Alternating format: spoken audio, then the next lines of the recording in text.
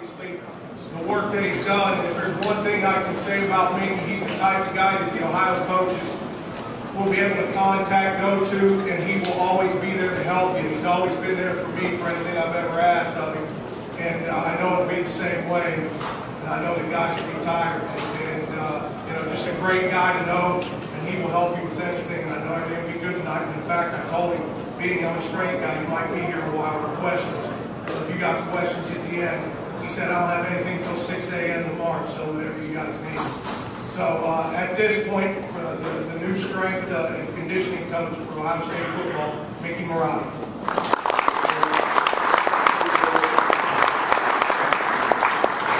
Appreciate the opportunity to get up here and speak in front of you guys. I think it's a special time for Ohio State football. It's also a special time for me and my staff and our family. Being back up here in the Midwest, I grew up in Pittsburgh. I went to school in West Liberty. I've been around the Midwest at the University of Cincinnati. I was a graduate assistant back in 1987 here at Ohio State. Went on to West Virginia, Cincinnati, Notre Dame, and then I kind of went down south there in warm weather for a little bit. And had the opportunity to come back with Coach Meyer, which is a great honor and privilege, and can't wait to get going. We've been about 3 weeks we've been into it. Actually, about 4 weeks we've been into it. And what I'm going to do, rather than give you how many sets of bench press we're doing, or how many sets of squats, or we put bands on our bars, and those type of things, I'm going to give you kind of what we gave our team 4 weeks ago, of how we explained our team what the program's going to be like. And I think you'll get some, you'll take some things out of here. Like Coach Cox said, our door is always open. If you can wait till we get through this winter program, it's kind of like when you sell a house, you got to get it ready to sell. Well, I got to get the room ready for you guys to come in. But if you're in town, you want to stop by, say hello, it's always open. Hopefully you guys will come up for spring football and see what we're doing up there, and maybe got any questions. I got a great staff. I've been doing this 23 years. I've had the opportunity to be a head strength coach since 1990 at the University of Cincinnati, and I can say without question, this is the best strength staff that I've been involved with. I'm going to introduce them here in a little bit so you guys can see a face with a name. We have a bunch of our Ohio State football coaches here, as you guys know, and anything you need from us, that's what we're here for. It's very refreshing to be and stand up in front of a high school clinic, a state high school clinic with more than 14 people in it. So I commend you guys. I think it's awesome. You guys that work in the school district, I know you probably got a paid vacation day tomorrow. I know after this talk, and you guys get down there to sports bars and do your deal and have fun and interact. I think that's what the clinics are all about. Like I said, I commend you and thank you guys for listening. Hopefully you can pick up a couple things. But like I said, this is what we talked to our team about, of what our program in the weight room and our strength program is going to be like. Okay? First, I want to introduce my staff. As I introduce them, they can stand up. My #1 assistant, the Associate Director for Strength Conditioning for Football, is a guy by the name of Rick Court. Where's Rick? Stand up. Let's give him a little round of applause. Hey, a little about Rick. Again, I think with my title with Coach Meyer, I've got a little bit more responsibility than I did in Florida, in Notre Dame. I've got an assistant AD title. I've kind of what we do, and I think it's big because if ever comes time for maybe one of your players to come visit the Ohio State University, you kind of got to figure, you got to understand what our plan and our model is all about. I'm the assistant AD for football sports performance. What does that mean? Is it a fancy title? Yes. But what does it mean? The athletic trainer, the equipment manager, the nutritionist report to me. And that's pretty good. There's not like, a guy is out with an ankle, all that. No. We want to know exactly what are we doing? What are we doing? What are we doing to get the guy better? What are we doing to get the guy back on the practice field? So it's an opportunity for Coach Meyer to have a go-between for all those 3 disciplines, 4 disciplines. We also have academics involved in it. It's a twice-a-week meeting that we have, and we talk about things of what's coming up for the week, what's coming up for the year, how we can make our student athletes experience better. If a guy has an issue, we would know about that issue. If a guy's having a problem in a classroom, he's probably having a problem in the weight room. He's probably having a problem off the field, maybe with a girlfriend or a family member. And I think it's important for those people who touch that athlete the most to understand and try to help that guy. Because they're around the strength and conditioning people more than any other coach. I don't know if you guys knew that. I think you did. But in the summers, when the football camps are over, and the cars are pulled out of the driveway in Dublin and Westerville, where all the coaches live, they go to the Bahamas and Florida and wherever else they're going. The strength coaches are right down there on Woody Hayes Drive, getting after the players, trying to make them better, trying to help this team prepare for the season. So we don't have vacations. So we're around the players a lot. So I think it's very important. Getting back to Rick Court, I needed somebody that had head coaching experience. Rick's been a head coach for 3 years. 2 at the University of Toledo, the state of Ohio, and also at San Diego State. He's been around the state of Ohio, been in a program at Bowling Green for a long time. So I'm fortunate, and we're fortunate, to have someone with his experience and expertise to kind of be the #1 guy. Other guys, Kenny Parker, stand up, Kenny. Kenny was, give him a hand, man. I'll give him a hand.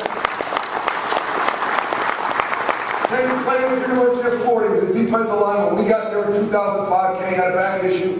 He could no longer play. He wanted to be a coach. He was a student coach for Great Madison. He worked in the weight room for me the next couple of years, went on. He was a defensive line coach, a strength coach, and a director of player development at Murray State the last 3 years. So he has head coaching experience. And he brings a lot to our table in terms of our program. The other guys, next guy's Anthony Schlegel. Where's Schlegel? Coach Schlegel played here. You guys know his story. If you've been in Ohio for a while, he went to Air Force, transferred to Ohio State, played the NFL for a bunch of years, been training guys. He brings another element to our program. He's kind of an intense guy, which is really good. I think that's got to be part of your weight room.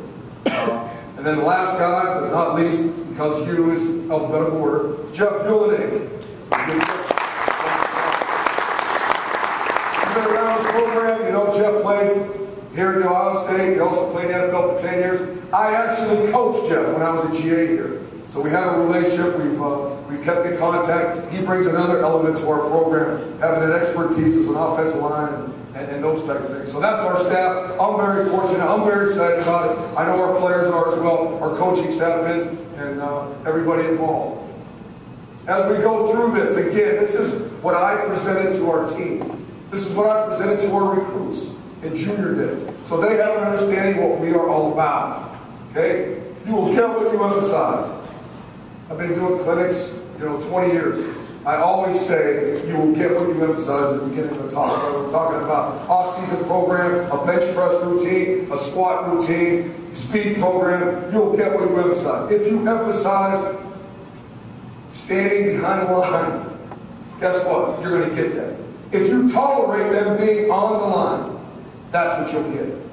So as a coach, as you sit there and you're trying to enhance your program, you're trying to enhance your offense and defense, think back to last year of what things you liked, what things you didn't like. Did you emphasize the things that you didn't like that happened? If you didn't like that, then you need to change. If there's something that you can emphasize a little bit more, you probably need to do it. These are the things that we emphasize. Work toughness, discipline. I come from the city of Pittsburgh, Pennsylvania. You guys are mostly blue-collar guys, state of Ohio, Pennsylvania. I'm 47 years old. I didn't work in a steel mill, but my parents and my brother and all the people that are around me did. And they know what it is to work hard. These kids that we're dealing with right now are the millennial generation. You're dealing with them. We're dealing with them. We get what you just dealt with. Sometimes they don't know how to work hard. They really don't know. So it's our job and our obligation to teach them. And that's what we do. Work toughness and discipline. And I think kids crave that. I don't want to hear that crap about, all this, all that. Kids love it. When they leave the facility and you were hard on somebody about doing something right, doing the hard, right thing. You know what they're talking about at the dorms? Not about how much the guy bench pressed on his last set of 3, or how many pull-ups he did, or what he did on his hang cleans. They're talking about, man, they made us do this and that.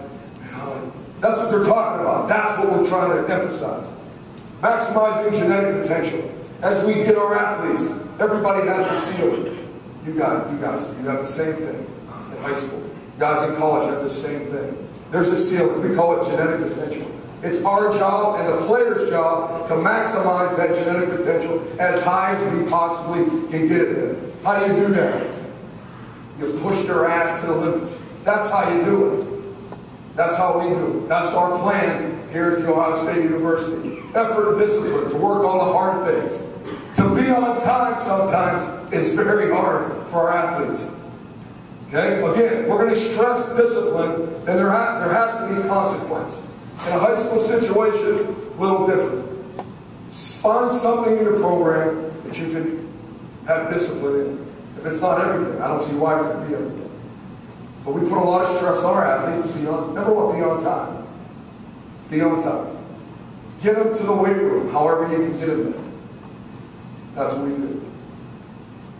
Winning. You emphasize winning, hopefully that's what you get.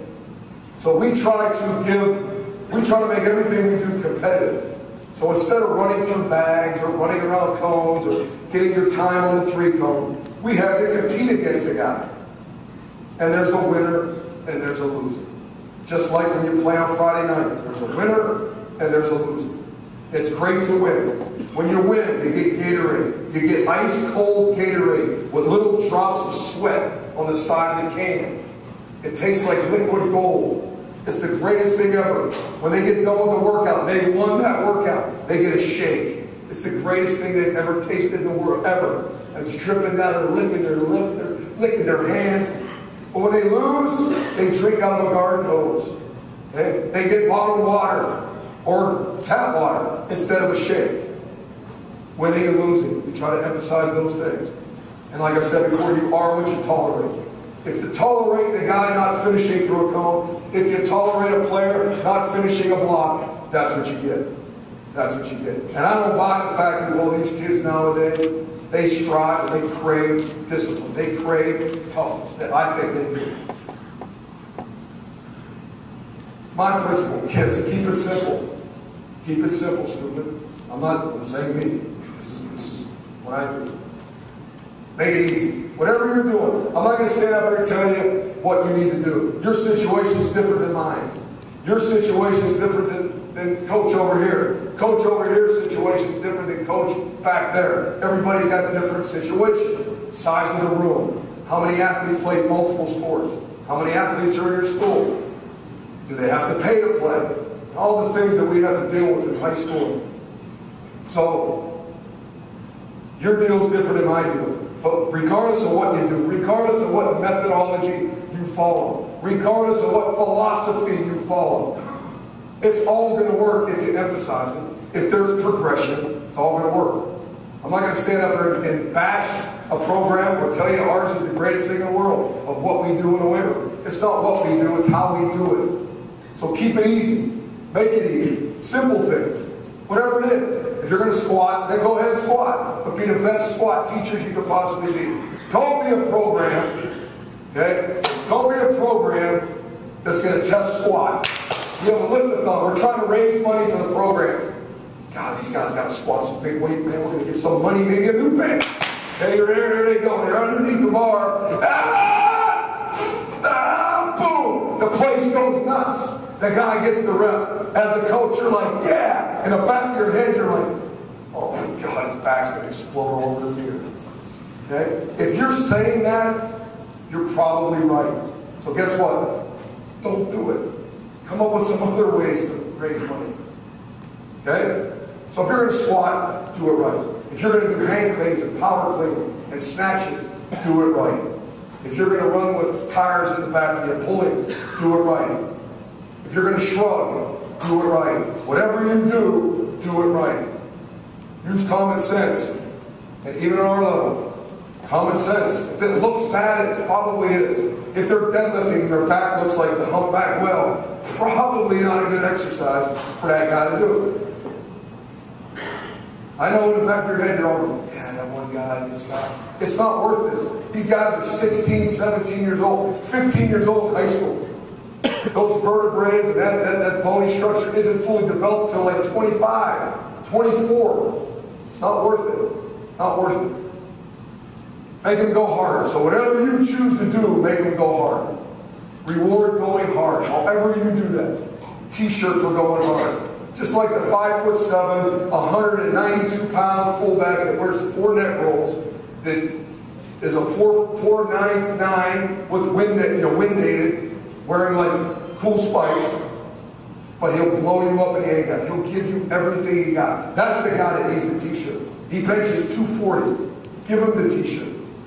Don't give the genetic freak who's lazy, who wants everything given to him. Don't give him something just because on a lift-a-thon he benched 400 pounds. Just give him a shirt anyways. Just don't put 400 pounds. Okay? Compete. Like I said, we compete in everything we do. Progress. There has to be progress. You have to progress in a weight program, in a speed program, in a conditioning program. Just like when you install your offense, there's progression. You don't start out with the flea flicker. You start out with the trap or the dive, and then the out, and then the post cut. Okay? Whatever it may be. Like I said, if it looks bad, it is. Make it fun. So make it disciplined and tough. Make it fun. However you can make it fun. Kids love music. They love it. So play it. If you don't like loud music, don't play it loud. But you got to know what kids are motivated by nowadays. Back when I played college football, it was completely different. Back when you guys played, completely different. Nowadays, it's completely different. So find whatever motivates those guys. Whatever it is. Have energy givers around your program. Every one of the coaches that stood up are energy givers. They give energy. I want to be around them. I like being around them. I want to go drink a beer with those guys. Because they bring energy. In the morning, they're all juiced up. Before coffee, before donuts, before bagels, before tea, before Diet Mountain Dew. Those are the guys I want to be around. I don't want to be around dullers, energy takers, the guys that suck energy from you. So if some coach is on your staff that wants to be in the weight room, and he sucks the life out of everybody every day, he's negative, go like this. Get out. Get him out. Get somebody else in there. Or do it yourself. Because the kids know, they see that. They love energy. Players love energy. I like this little slide. My staff, our staff, the football staff, players. You're either in the boat or you're out of the boat. There's no in between. You're either in it or you're out. That boat's moving fast down those rapids. Okay? Like I said before, it's not what you do, but how you do it. There's 100 different defenses in here. There's 100 different ways to block punts in here. There's 100 different ways to run the trap, or run the spread, or run pro-style offense. It's not what you do, it's how you do it. So whatever you pick as your method in the weight room, do it as best as you can. And if you're not sure how to do it, 614-292-3536. Someone will help you. We'll help you. That's what we're here for. Because we're going to get one of your players here, whether it's next week, or next month, or next year, or 2 years from now. So we want to make sure they're ready to roll, which I know they will. Philosophy of training. Here's ours. Hey, nice little cool deal. 2012, you can do these things. This is ours at the Ohio State University. Incorporated comprehensive strength program based on a precise, periodic, year-round plan of training. Ultimate goal is to train to be the best football player possible. All training phases are based on progressive overload principle. Said nothing about what exercise we do. Said nothing about what days we do. I've done them all. It all works. I've done 3 days a week, 4 days a week, 5 days a week, 1, 2, 3, take a day off, 4, Tuesday, Thursday, Saturday, done it Sunday night, done them all. It all works as long as it's progressive, it's precise, you have a plan, and then you follow that plan. That's our deal. That's what we do. Okay? Any questions, stop me as we go. Here's our goals, men, as I'm talking to the players. You got to improve as a football player. You got to improve as a football player. We know that strength and speed and power and quickness and acceleration. Those things will help us become a better football player. We call them measurables. It's the Nike Combine, right? It's the Metro Combine. It's the Spark, Under Armour. All those measurables that we're all caught up into right now. Maximize your physical potential and physical mental readiness. And what does that mean? I like guys that are physically or mentally ready to get physically ready. So we have a rule. Come to the weight room, you got to have some bounce to you. You can't walk in, put your hand in your pants, and it's not going to work. Get out. Start over. Get out. Get out. Get out. We make them come in with bounce and energy, the whole deal. Increase physical capacity. That's what our program's working on right now. The capacity to do work over a period of time. That's what we're doing. Obviously, speed, power, like I said a little bit ago, strength, flexibility, help minimize injuries, decrease rehab time, develop confidence and unity. As a player, you guys know, you start in January, you finish in June, or whenever you finish. If those kids have gotten stronger, they've gotten more confident. As we train our guys together, there's a little bit of unity that's built up. Whether it's in the defensive line, offensive line, the team. Whether it's push-ups, sit-ups together. There's just a little bit of unity. And they see each other sweat. They see each other hurt. They see each other pushing through the line. They see that. That means a lot. That means a lot to a football program. The point I'm trying to make about all this, it's not like this is what we do in the weight room and the football coaches do this and Coach Meyer does this. It's all aligned. The football coaches are aligned with the strength coaches. The strength coaches are aligned with the training room. The trainers are aligned with the secretaries. The secretaries are aligned with Chef Adam, the guy who cooks for our guys. Everything's in alignment. So we're all saying the same thing. So what we're doing is building a program. We're building a program. Developmental toughness and work toughness. That's who I am, so that's what we're going to be. Okay? Action required. These are the things that we have to do to get back.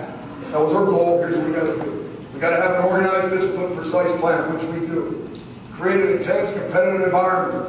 I believe our weight room has the best environment in the country. The music's loud, the coaches are loud, the players are loud. It's a great place to get better in. It has energy, enthusiasm. Enthusiasm breeds energy. Energy breeds effort. Effort breeds excellence. The 4 E's, that's what it is. That's what it is. Develop overall toughness. That has to happen. Demand discipline, accountability, sports specific, strength, speed, explosive. Coach extremely hard. We are coaching our guys extremely hard. We all have coaching voices right now. We're coaching them hard. We're being particular of everything they do. They bend down and touch their toes. They do a stretch. It is coached out like you've never heard it before. So when you come to visit, that's the one thing you, holy shit, these guys are competing. They're coaching each other. It's unbelievable. That's what we do. That's who we are. High juice meter. As a coach, as a player, we always talk about having juice. Juice. You gotta have juice. And there's the saying that just said, enthusiasm breeds energy, energy breeds effort, effort breeds excellence. Those things happen. What you're trying to get out of your players is the same thing we're trying to get out of our players. Effort. Effort has nothing to do with genetics. Effort has nothing to do with talent. Effort has nothing to do with how much money their parents gave the football club. Zero. Effort that has nothing to do with how many stars they got. Effort has nothing to do with how many touchdowns they scored in high school. It has nothing to do with it. Effort has nothing to do with those things. Weight room and strength, and this is kind of more what kind of how we're doing things. Focus on ground-based multi-joint movements. So we're going to do things on the ground. We're going to squat. We're going to clean. We're going to do push press. We're going to do everything that we can on the ground. Dumbbell row, we're doing on the ground. Making sure our feet are flat. And a good base. Working that core, the whole deal. Make program hard with proper progression. I just feel that, I mean, rather than having 100 guys benching 400 pounds and that's what your program's about, I just think it has to be about being hard. So the kids are talking about being hard. It's hard. Man, remember that stuff you just went through? That's the stuff that's going to transform on the field too. Don't forget about that. Use different reps and exercises, which we do. 4-day program, 3-day program. Mix it up. Right now we're on a Monday, Tuesday, Thursday, Friday routine. Mondays and Thursdays are upper body emphasis. Tuesdays and Fridays are lower body emphasis.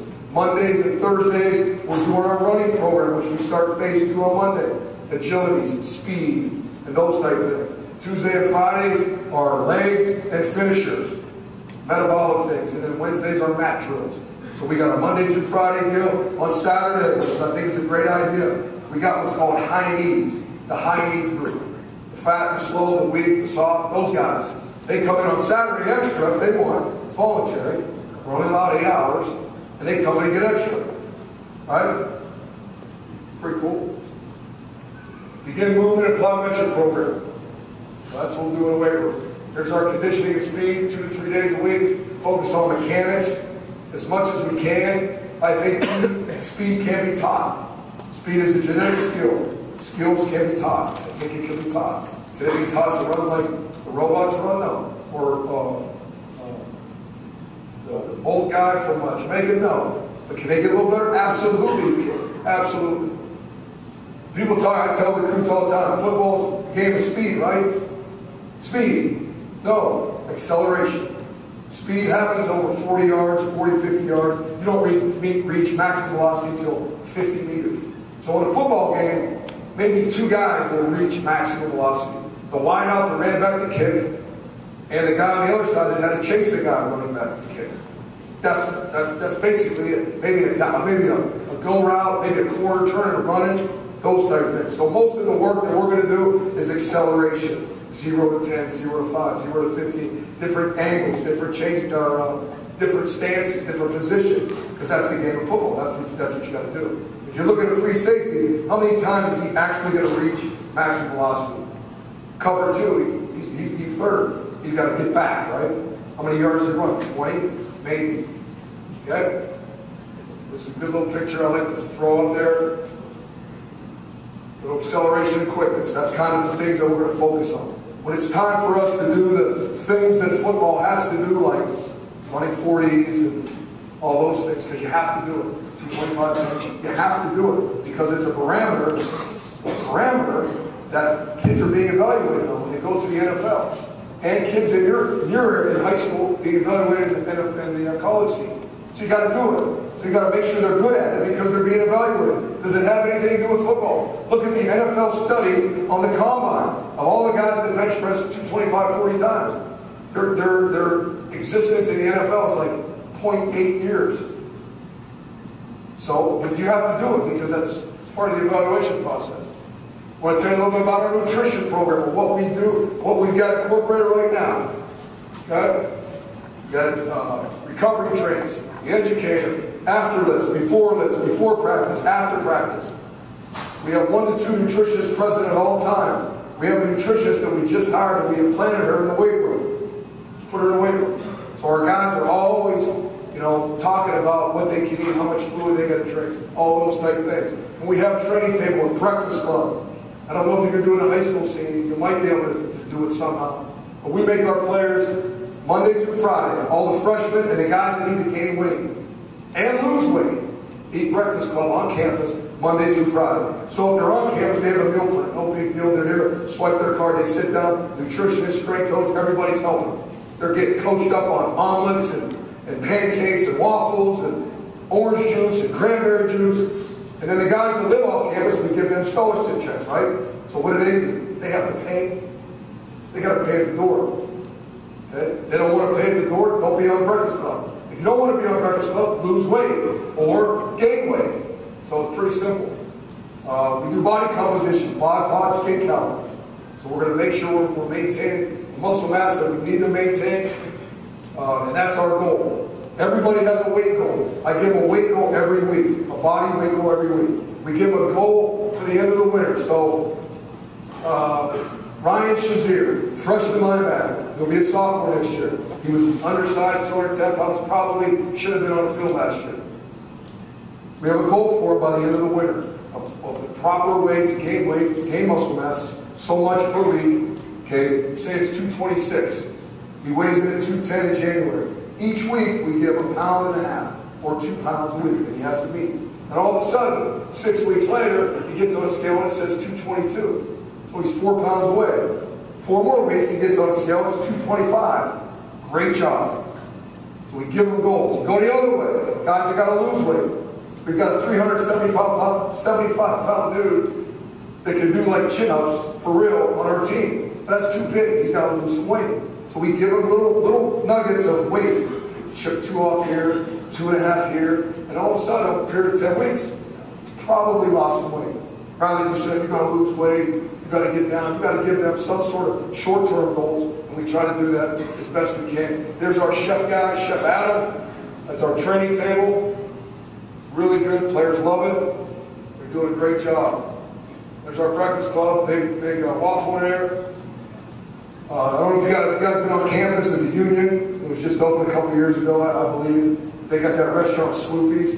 We were able to design a menu for just athletes, but all students have it because it's open to all students. It's a great deal, egg white omelets and those type of things. So we're pretty excited about that because that's a huge part of it. If your kids aren't eating breakfast, you know, you're an uphill battle. Uphill battle. I think we base our program on attitude, accountability, relentless effort, and performance. So how do you do that, Coach? Well, we evaluate that every day. You come in our weight room, you see a huge board, and it's evaluated by point system, by performance. So we may do push-ups one day, the whole team. And they're competing by position group. So me, playing running back, I did 65 push-ups. Coach Parker did 40 push-ups. Coach Court did 30 push-ups. Coach Yuli did 25 push-ups. Coach Schlegel did 4 push-ups. I get the most